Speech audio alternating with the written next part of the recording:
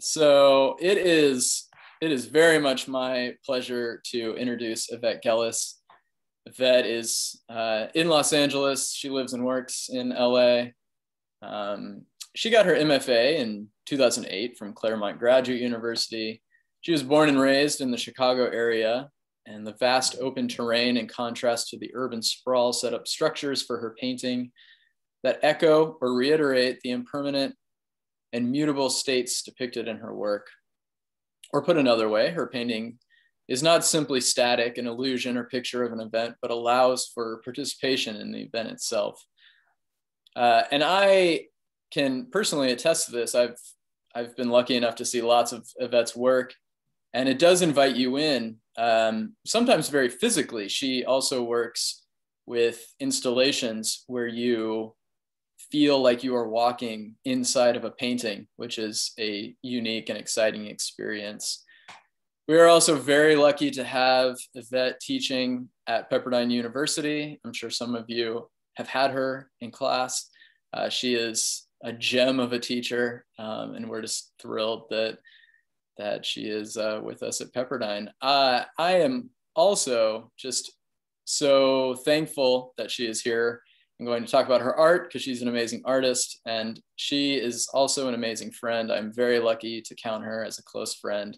She is as generous in her painting as she is in real life. She is just an amazing human, inspiring, and I'm very excited for you all to hear her talk about her work.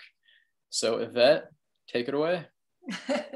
Well, I'm glad this isn't a eulogy, but I've already invited you to give it. And that's actually true.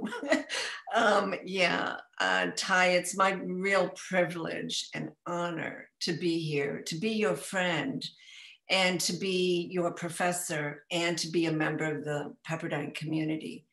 I think it's a really real blessing and beautiful place to have the honor to teach. So on that note, I want to thank you all for being here today, and I will start to share my desktop with you, and we'll get started. So I wanted to try something a little bit different today, which I haven't done, and I think because I'm also your professor and I teach at Pepperdine, I wanted to talk a little bit about my journey, where I started, because I know what it's like right now to be in college and wondering, what am I going to do with my life? And if you're an artist, how am I going to make a living? What kind of jobs are available for me, and what can that mean? And it is a journey, and I'm going to take you a little bit through it. So what you're looking at least my journey, what you're looking at here is a picture of my mother. My mother was an artist and an art teacher, and this was taken about 2 years ago. We went to the Art Institute of Chicago. This is where this is. I grew up in Chicago, as Ty mentioned, and Professor Pownall mentioned, and my mother took me almost weekly, if not monthly, to the Art Institute of Chicago. It was where I grew up. And my favorite painting, without a doubt, was always this big painting in the main gallery. And so when I was a kid, you'd walk in the front steps. Now it's been redone for years and it's expanded. But we used to walk past those giant lions on the end and up the big staircase and up, up, up. And the first room you'd get to was this with the painting by Cabotte, and it is Rainy Day Paris. So I don't think this painting has ever left the museum. And if it has, I don't know. It was always there whenever we were there. And so if you look at this picture, it sets up really everything I want to talk about, because I didn't understand my life truly and my work until a few years ago, when my mother and I went back, and she was in a wheelchair, and I pushed her in front of the painting and walked back and took her picture. From this angle, if you look at it, she could roll right into the sidewalk, right? In fact, those people will have to step out of the way to make room for my mother, right? And if you look at this painting, sorry, let's still stay here. The streets are shiny, and there's this ordinary day in Paris. There's nothing glorified about it. There's no setup drama where everything is posed or the people are looking at you. Even though this was part of the Impressionist period, it was a little bit different in that it was more compositionally, and the perspective, the paint was not quite as loose as some of the other painters, except when you get into the atmospheric feeling in the painting. But what happened to me is what I wanted to talk about, is that I realized that all my life, all I wanted to do was get inside the painting. I wanted to walk in the painting. I didn't just want to be a spectator, because if you look at this painting and turn your head away and then go back, it's as if everyone in the background would actually take a step forward or move. And so I had the feeling that I was going to walk into the art, and the art I loved were the works that made me feel a part of it, where my imagination could go, where I could become a different soul moving in and out of different worlds and different places. So how do you start here as a young girl and end up here? Or end up here? Now, these are all installations of mine. Or end up here. Or end up here. This is another version. This is France, by the way. Or here, where the paintings are trying to move into the space. Or something like this. This is outside my studio at the 18th Street Arts Center. Or something like this. How do you go from this to this? Where my paintings, this was a 45-foot mural that was hung outside 18th Street Arts Center. And it was a joint project with a Korean artist who put my paintings into his work, and then I worked on top of it with house paint. Or how do you go from this painting into this painting? This is Joshua Tree, actually Yucca Valley. Or into this, where the light and the paint is merging with the environment. And as the light changes and the environment changes, so does the work.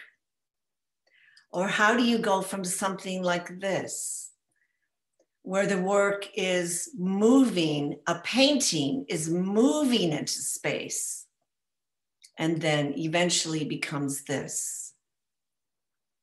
Or how do you take a painting like this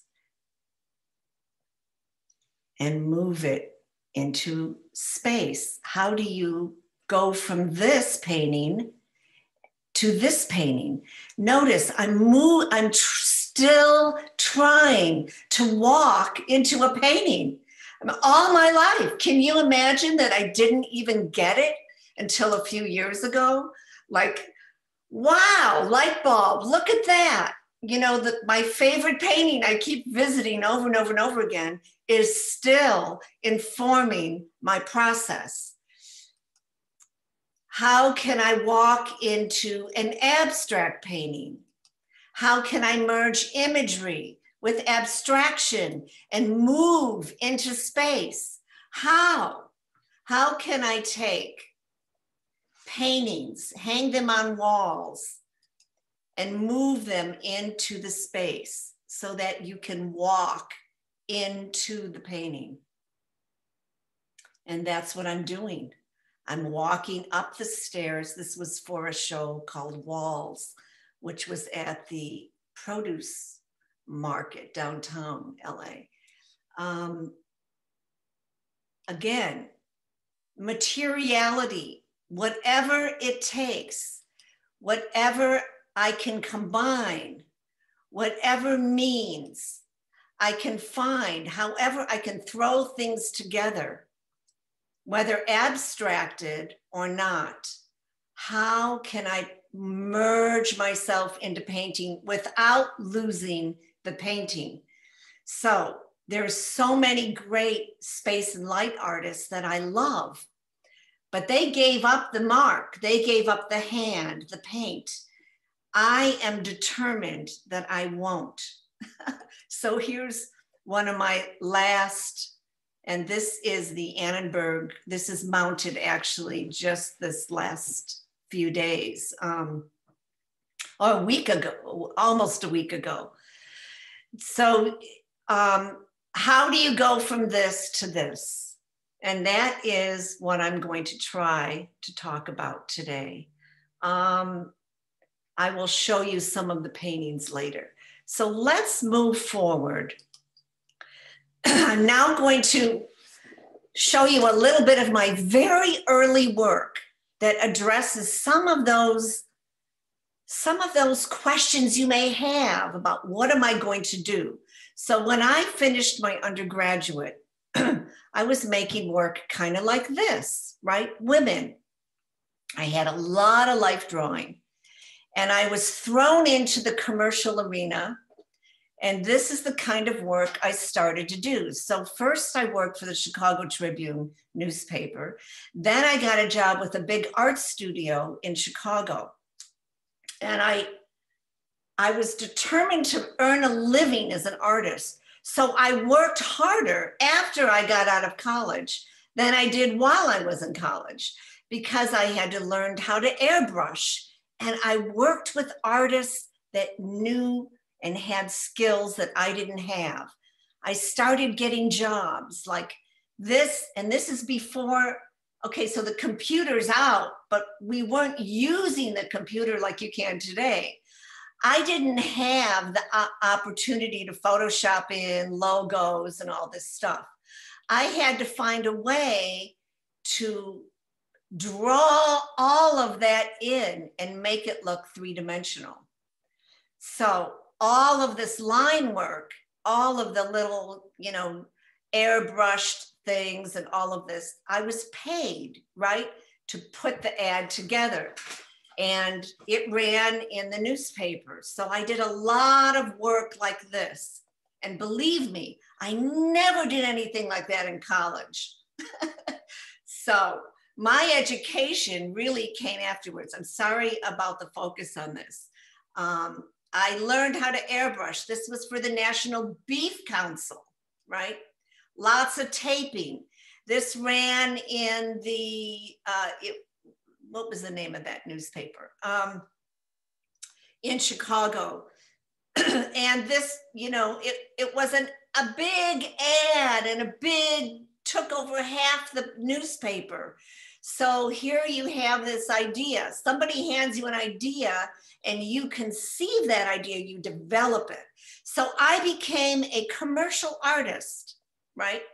And I started doing anything I could, trying to find who I was. So I would take little jobs as an illustrator, and I did little bits in magazines, and I had this kind of fun style going. And then I went to France and I got a job with this avant-garde magazine, and they loved me because now I knew how to use an airbrush, right? So here I am, single in Paris, right? Living in a little flat. And I'm making this wild art, and it's going on the cover of all these magazines all over Europe. How much fun was that, right? And some of them were really crazy fun, right? And so I was painting the face of who the avant-garde woman was. And there was an English version and a French German and a version and a Danish version. So all I did was sit around and make these fun covers and go out at night and sit at cafes and talk about art. And it was fun, okay? But I had developed already these skills. So then I came home. I couldn't stay there, right? So what did I do when I got back? I took any kind of job I could. These were paintings I was commissioned to do. And at this point, I was starting to feel like I could paint anything, right? But who was I? What kind of an artist am I?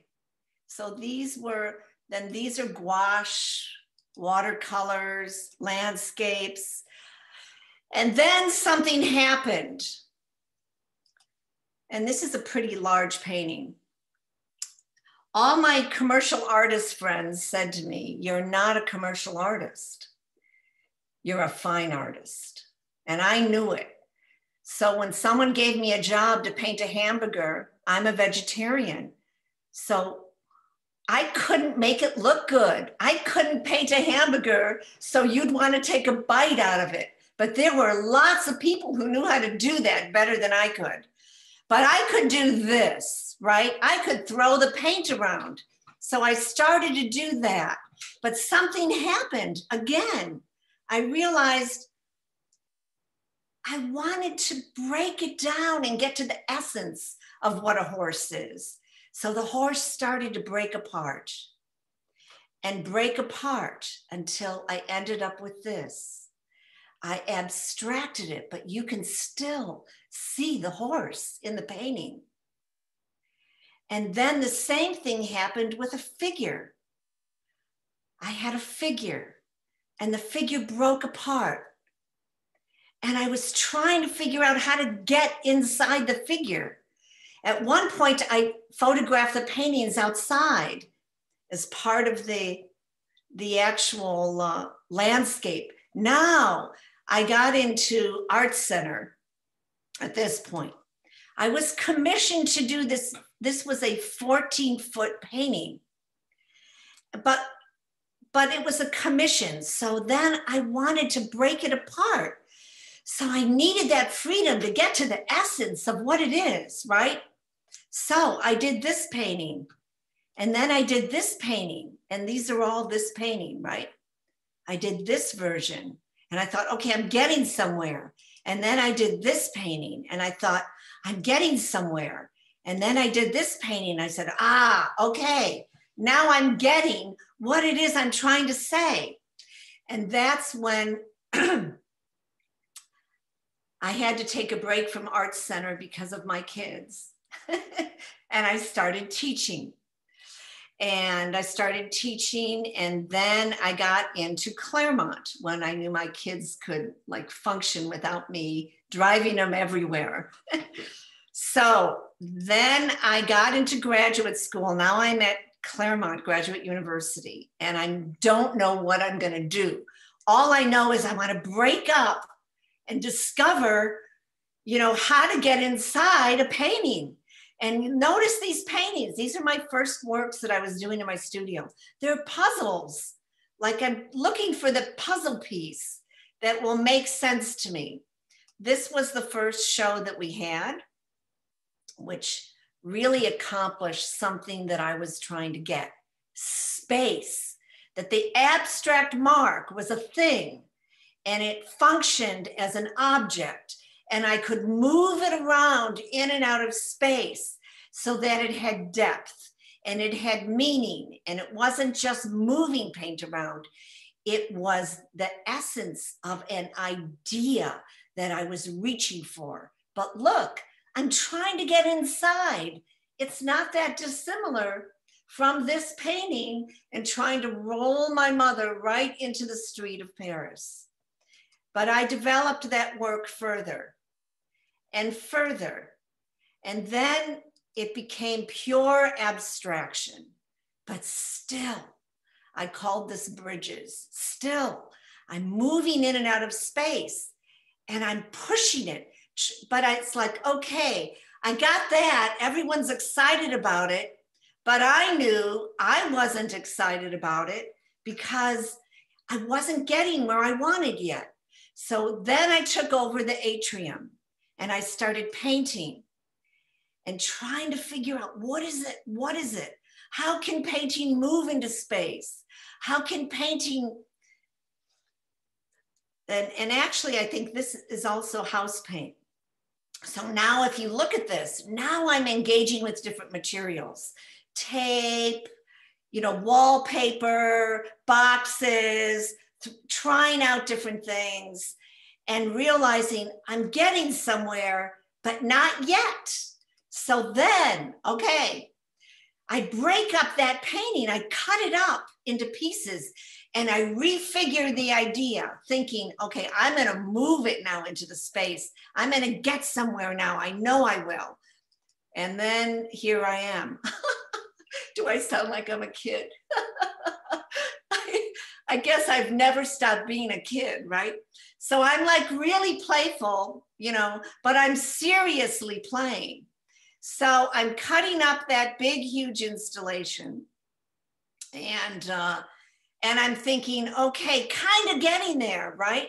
I'm kind of getting there, but not yet. So I go back to the atrium and I take those pieces and I refigure it into these pieces. And now I'm thinking, okay, I got it now, but not quite, almost. So you see this kind of unrest that you have to learn to live with, this never perfect satisfaction. And as long as you understand that you have to live with that, then you're okay. Then you're not going to kill yourself over the fact that you haven't gotten what it is you want. And you just try to be playful with the journey. So then I realized, oh, I get what I'm doing.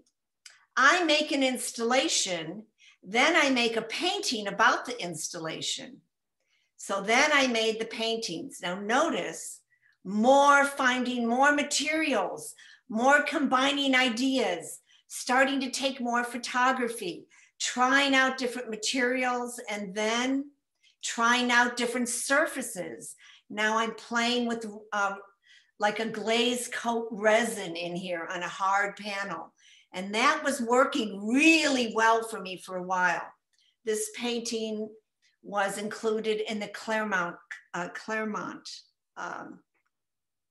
I'm talking so much I can't even say the name of my own university. I'm so in the painting that I can't talk. The Claremont collection. So it comes out really like 6 or 7 inches out from the actual painting. And then I tried different things. This was a summer show I did. Size, yes, that's me. And little paintings to big giant paintings to, again, these ideas, combining with some of my photography and then throwing the paint around out of frustration. Something's happening here, or is it? Right. So this is really where the materiality is really working for me really well. The empty spaces working into the physicality on the canvas. So now my paintings are getting really physical with materiality as the presence and the hand of the artist is there. So a roadmap, if you will, or a mind map of my thinking. So this is kind of where I ended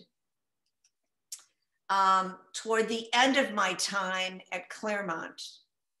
And then let's look at my thesis show a little bit. So we're going to come over to book. Okay, and let's enlarge this.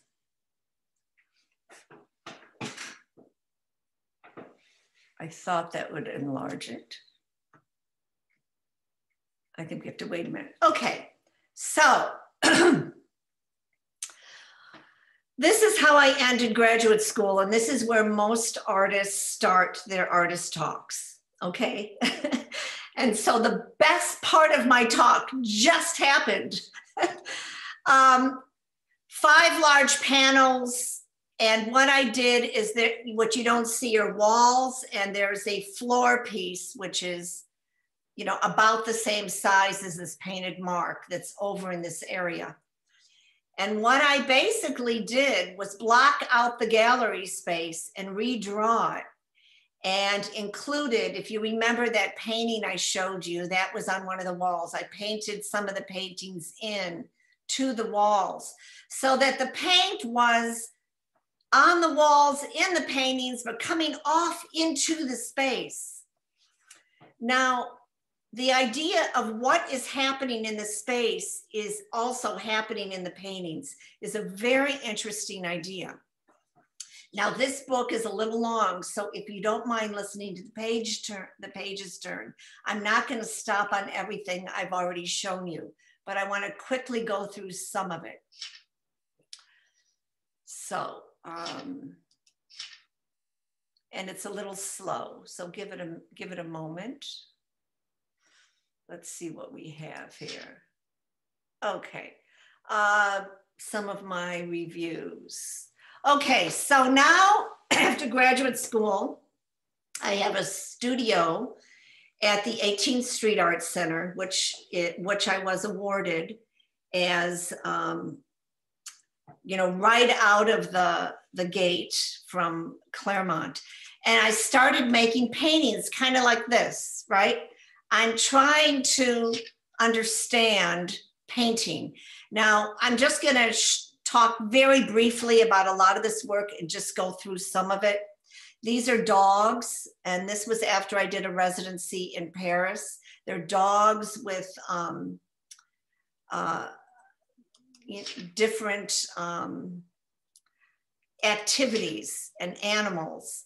This was a painting I did at the Torrance Art Museum. Again, look at, how come it's going big? Look at the image here on the left.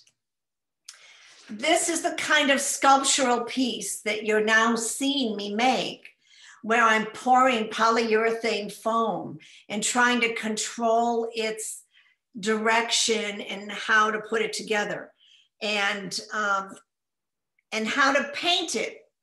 And so where the mark in the painting becomes and I'll use this because Professor Pownell's here, the sculptural piece on the floor. It's not, I think of it as a 3-dimensional painting, but it's a sculpture, right?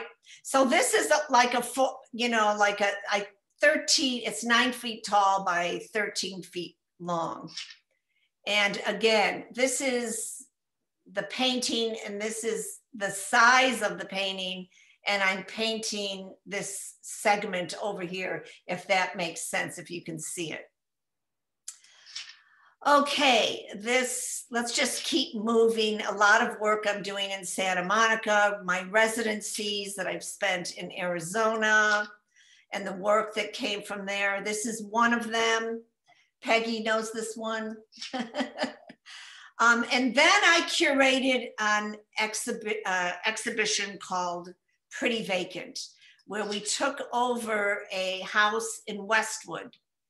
And it was my first really big curatorial project. We had, I think, 14 artists in it.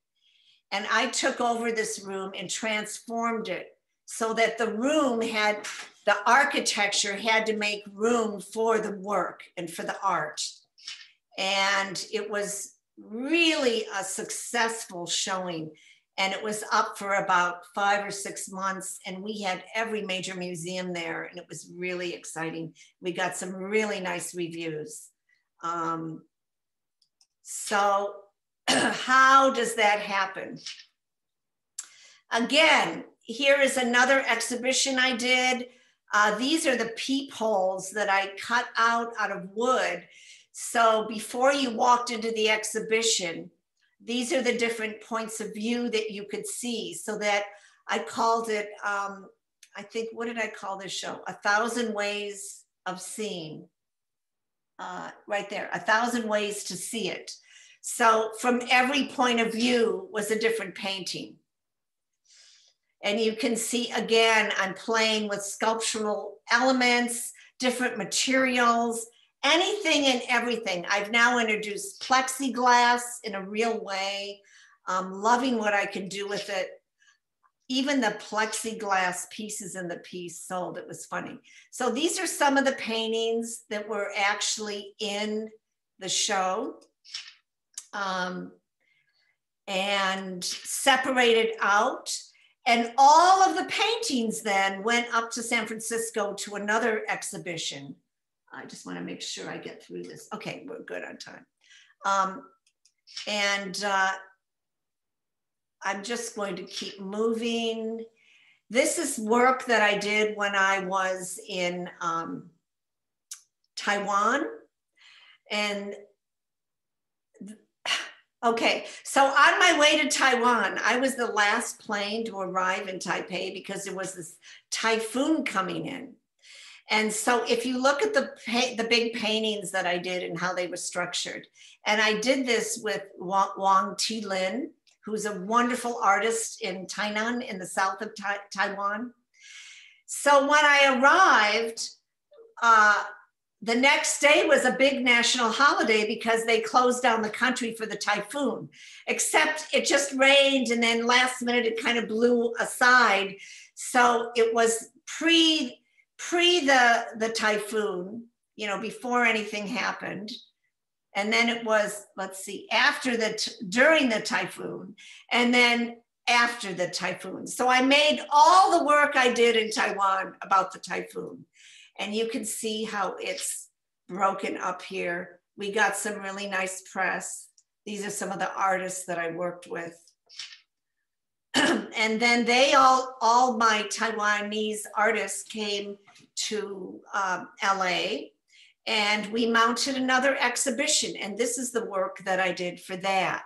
Again, it was based on my experience in Taiwan, but notice, I'm still trying to figure out how to bring painting into the space. And I still don't know why, right?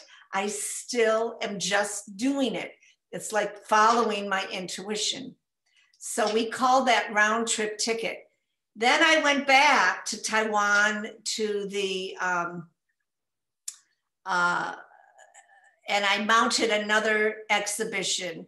And this time, instead of moving into the space, I tried to move the panels forward so that you actually had to walk behind the paintings, and that pieces of the painted plexi and the mylar were coming forward. So I'm trying to mess up with the directions a little bit of this. And this is at the, and the Taiwanese will say this better, Jiali at the Solong Cultural Park and Museum. And that's right near Taiwan. So now I'm in France doing this huge exhibition at a cathedral that's been gutted in Villeneuve-le-Grand in this little town. And I have this huge space that I've been given to put on an exhibition. So I went to the space a year earlier and measured out the windows. And if you can see, I drew the windows actually in my studio, and then slowly they became abstracted and moved down into space. And what was interesting and beautiful about this space were a few things. One is when I got there, I could do rubbings on the floor and the walls, because this is a 14th century built, structure with such an amazing history in it. And so I started all these rubbings, not only on the paper, but on the on clear mylar as well. I painted all of this, letting the actual stone come through as a map and a tracing of what happened in that space. And so slowly it becomes more and more abstracted. But the history of women and the abuse of women through time somehow became the theme of the work. And so it wasn't far from where a lot of interesting historical things happened. So I really enjoyed that. One of my favorite things I've ever done. Let's give it a minute. It's supposed to turn.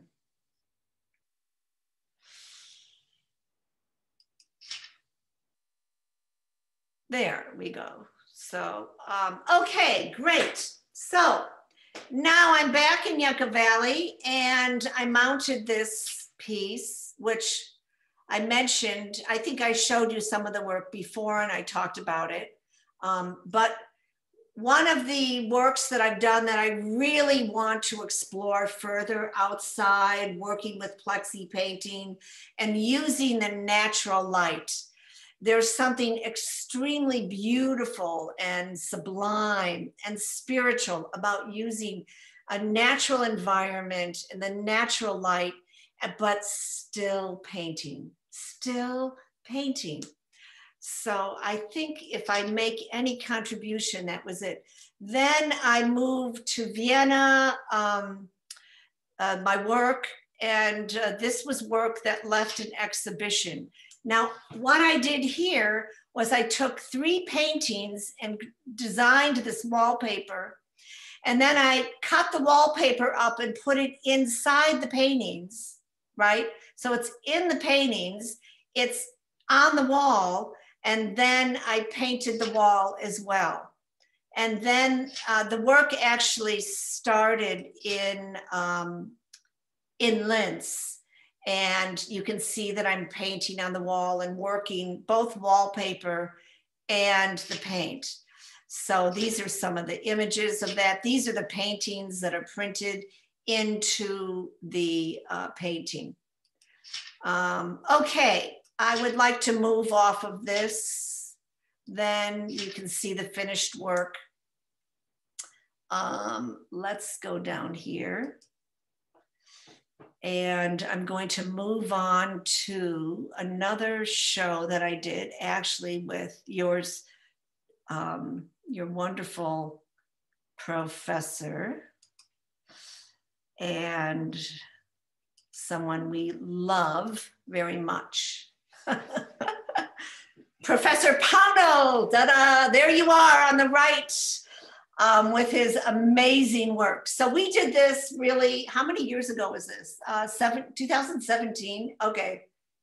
Wow, time is going by fast. Okay, so we had this really beautiful space downtown in the Arts District and a really great gallery. And Ty went down and made these amazing sculptures. But for me, what I saw in the work was this idea of merging into the work, right? It's, you know, and the circular idea of the, you know, it's like this spiritual eye, this penetration that you can go into. And for me, that was like, again, it's not out here, it's inside. It's this idea of getting interior. And that, you know, here I am trying to merge with painting, but at the same time, I'm now turning the telescope, if you will, inside. So these are some of the works that I did. I know I showed you a few of these. And this was a lot of fun to do. I started to saw my pieces that were sculptural in pieces as they were broken, and they could move around a space and engage with the space as if you could merge with it. And this is some of Professor Pauno's work again. Do you want to say anything? Okay. You're going to do your own artist talk. Nothing? You're doing great. It was a pleasure Okay. to do the show with you. Liminal space is what we called the show. It's that in-between space where you are moving from one thing to the next. And so liminal is a really beautiful adjective, would you call it? But look at how exciting this was. I couldn't believe that Professor Pownell came up with this kind of work against these paintings. I mean, it was just like some sort of divine intervention. It was really brilliant for me to have that opportunity. Again, here's the painting, trying to get into the painting, and the conversation really, you know, so much to say about that, but I'm just showing you a few pieces of the work. Oftentimes, and I showed this earlier on, this piece, I will take a painting that'll sit there for a while, even sometimes a few years, and then decide that it never achieved what I wanted it to achieve. And I'll work into it and find a way to, these are some of his works. So let me get off of this one. And we're going to move on to my last show. Well, one of them here, this one. So I did, I guess this was 2019. Was it 19? Yeah, at the end of 2019. So this was at CSUN, and this really represents a move for me in a different direction. And I will just quickly tell you the story. And the rest of this goes pretty fast. One day I was walking into my studio, and there at my doorstep was this beautiful orange colored leaf. And it was at a time when there were no orange colored leaves, right? But this one was like it had just freshly fallen and was placed right at my doorstep. Now, my doorstep is outside. So I figured there's a tree somewhere with an orange leaf. So I wandered around, no orange leaves anywhere, up the street, down the street, around the center, up and down, no. So I decided this was a divine gesture. I picked it up and brought it in my studio and set it someplace very special. And it became like an altar, like a connection to something beyond myself. And that one leaf became the many leaves, became the trees, the branches. It became all the trees around my studio and the root systems that went down and under the ground and around. And then before I knew it was all of LA and all moving through California, across the United States, down under the ocean and all around. And I realized that one leaf connected all of us together as a human and universal soul of all human beings, all plants, all animals, all life. And it was such a profound experience that I started including leaves and everything, leaves going up to the heavens, and every real leaf in the picture. They still come to me to this day. I still find them. One day I was sitting up at the memorial, the 9/11 memorial at Pepperdine, meditating on a bench, and it had been swept clean, right? And all of a sudden, I looked down and there was one leaf right next to me on the bench, right? So, omnipresence or chance? Omnipresence or chance? Omnipresence or chance? Now, fortunately, I kept the leaf, and there it is, the original leaf, still with its color in the box. And so this became this crazy work of which I figured my career would be over in the art world because no one would believe me. And then I thought, all I want to get to is the truth, right? And so that's what this became. There's the one leaf. Again, still working with plexi, installation, walking in and around the leaves. I painted the leaves. Then I went up to Antelope Valley, and started photographing poppies, painting the poppies. All the big paintings became, here's the paintings. Some of them have original photography. All of this comes right out of my imagination. This was the big wall that I painted with the sky. So I'm trying to include as much as I can about the work. So let's get off of that.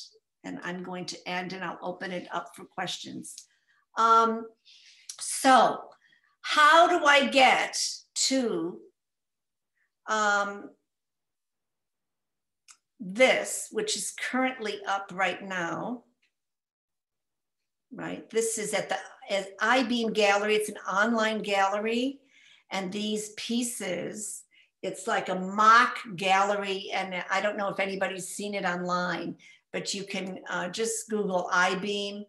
And this artist, David D. Michel, makes these amazing, installations with different artists' work. And they're miniature works. Like this is 20 inches for me. And so what fun to see still making these little sculptures. And this time I was able to put the mirrors in there so they could reflect the actual painting. So we had a lot of fun. It was online, trying to talk about that work. So that's that. And now what I'd like to do is show you a couple little videos of my studio and of my current project right now. So these are brand new. They were just filmed and there's more coming. And then I'll show you the current installation at the Annenberg in a video. And then I'll open it up for questions. And I will say just a couple things later. So let's see this. And let's get this. Not that I want to see myself large. Okay.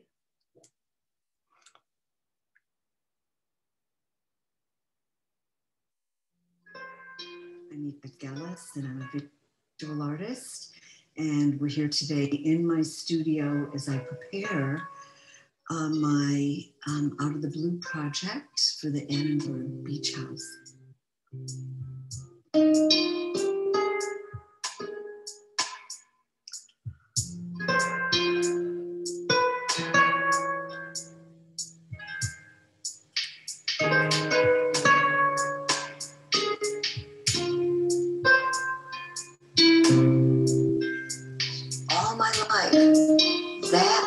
What interested me most about art was that I could provide an experience where the viewer or the average pedestrian could walk into a painting or be a part of that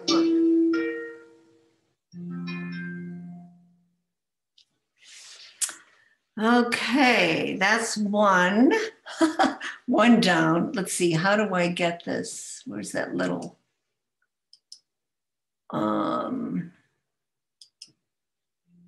Let's do that. Gellis, okay. I'm a visual artist, and we're here today. Okay, so let's now look at the second. My Out of the Blue I'm project. trying to move on. Okay, so this is another very short clip. These are, by the way, just posted online the last week. So I'm gonna, again in my studio. By the way, the paintings in the background are a body of work no one's seen yet.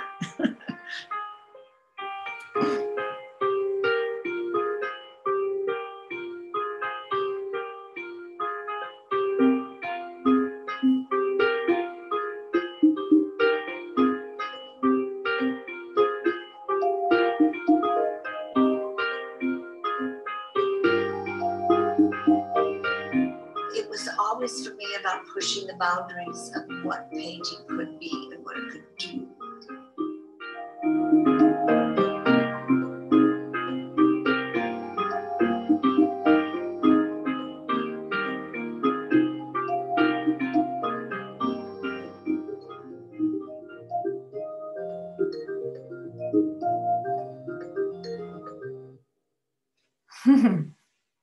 Okay, so now little bits, and I just want to play this for you. This is the walkthrough. Now, all I wanted to say about this is, yes, it's landscape, but the idea for me, what happened is I walked into my studio after this last year. My mother passed away. We went through a world pandemic. We're still in it. Death around you, destruction, political turmoil, on and on and on. We've all lived through it. And I walked in my studio one day and nothing I was doing felt relevant anymore. And I didn't know what to do. And I say that, you know, it's not that I've given up the idea of walking into a painting, but what happened was I wanted to be relevant. And how are you relevant if you're not talking about what's going on around you, that you're not embracing who you love, what your politics are, what you think about, what you read, you know, what's your faith? You know, all these things are important. And I realized that I was actually more of a giver than I am a taker. And I didn't want it, I couldn't just have it be about me alone in the studio, my ideas, what I want to do, me. It just didn't feel relevant. And so when I was asked to come up with an installation, they said they wanted peace and harmony. I thought, yes, that's what I could do. I could give that. I could give that to people. I know what to do. And I could still make it an experience where you have to merge into the painting, where it can be uplifting to the human spirit, where I could bring joy and positivity and love even to people today in such a period of time. And so risky for me in my career, who cares? Because I want to be able to do that. And if I can, what is more important than that, right? So this is what I did. Now, by the way, I've been on location since these paintings are there, and some of them have changed quite a bit. So these are the panels that I worked on in the studio. And one more point, I painted them 3 times. I made the paintings, I had them photographed onto the, printed on the vinyl, 2 sides per fence, because every fence was a different size. And then I had the panels back in the studio where I repainted them. And now I still have the option to paint on location, which I'm doing. Some of my own photography is in there, a few little bits from my daughter, but mostly throwing the paint around, and here it is. I think, real time.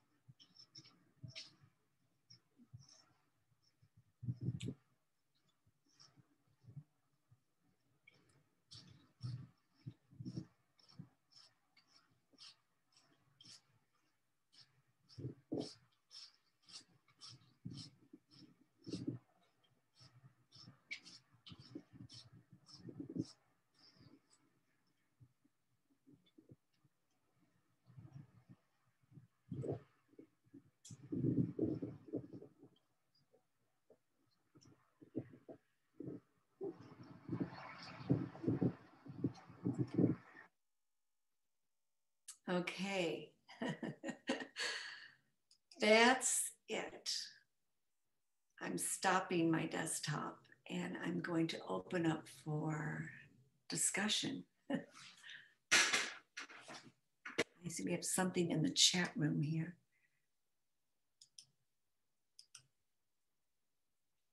Looks like Bella, you raised your hand. Yeah.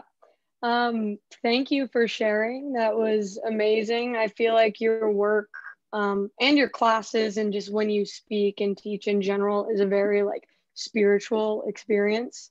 And it's also very philosophical, which like I appreciate. You're trying to figure out how to bring painting into space and following intuition, like merging the material and the spiritual, really interesting concepts. And I think it grasps at some ineffable truth. And like, I think that's what your work tries to do. I mean, you said in your with omnipresence and chance, all you want to get to is the truth. And like, I just really appreciate your work for that. And I think it's phenomenal in that way. I wonder, just your sharing like your journey of like being a young artist and like how you evolved was like great to watch, because it gives other people who are interested in viewing art, like, how did you do it? What does it look like logistically? And it was really cool to see your graphic design stuff, especially the avant-garde magazines. Those are super cool. Along your journey, have you encountered any like books or literature that like you find like helped you along your artistic journey and spiritual journey? And if so, what are those books? Yes, the first one that comes to mind, I think it was required reading actually for one of my classes, was Seeing is Forgetting the Name of the Thing One Sees. And that's the Robert Irwin book. And I recommend that because it's really fun to read it. Just what he was like and his journey, you know, how he made his paintings. And even though my work is quite different from his, I relate to him totally, like psychologically, what he went through and what he does. Like how he walked into his studio one day and thought, man, no, this is a bunch of crap, right? And I'm going to start all over. You know, I get that. And reaching for something more, you know, pushing. I also really recommend spiritually. There's a book called, that has been, you know, really beautiful for me, which is Autobiography of a Yogi, which is very universal, spiritual. And I think it's been on the top bestseller for 50 years of spiritual books. And, you know, as a Christian, you'll really love the journey because you understand, you know, that it all comes down to, you know, love and wanting to know God, you know, or asking the important questions in life, you know, what's the purpose of life, you know? So that's a big question, right? I don't know if that's enough. I'm not going to give you any more books. Those two are great reads. Anybody else? Thank you, Bella. It's so beautiful to see you.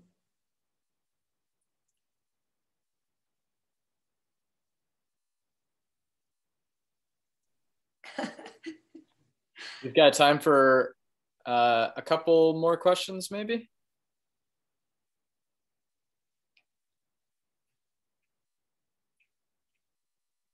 Yeah, go ahead.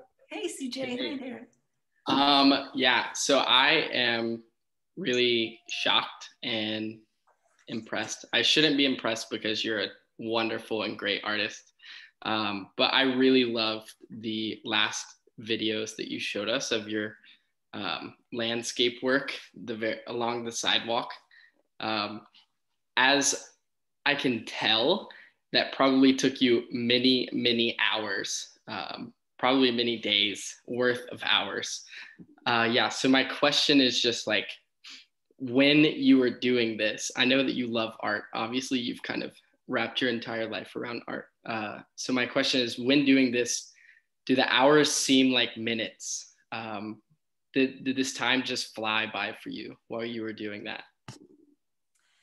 You know, I had in the studio, the piles of those that I had to go through, and about halfway through, I actually didn't have that much time to work on them, because once they approved the printing, that took about a week and a half, and then I had less than 2 weeks to paint them all.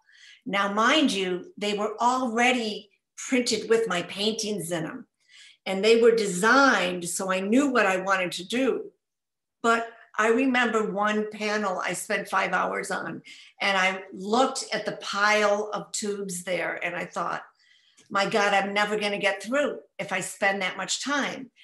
And so I just had a lot of really late nights in the studio. I drank more coffee. I'd have 3 or 4 coffees before I left, and I drank an entire pot when I was there. And I would come home like, you know, a crippled woman. Honestly, if you look at the videos, I'm like cringing because I look so tired in those. I paint fast, and landscape painting is not hard for me. It's really fun. I think abstraction is more difficult, but I'm trying to rethink, you know, how to do landscape now.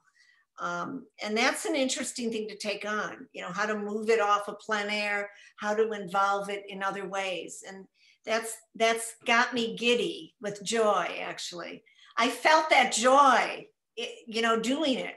Even late, and I listened to lots of podcasts and lots of, you know, motivational talks and lots of music, different kinds of music, and opera and jazz and, you know, disco music. And, you know, I kept changing the song so that as soon as I was really tired, I'd put on, you know, Donna Summers.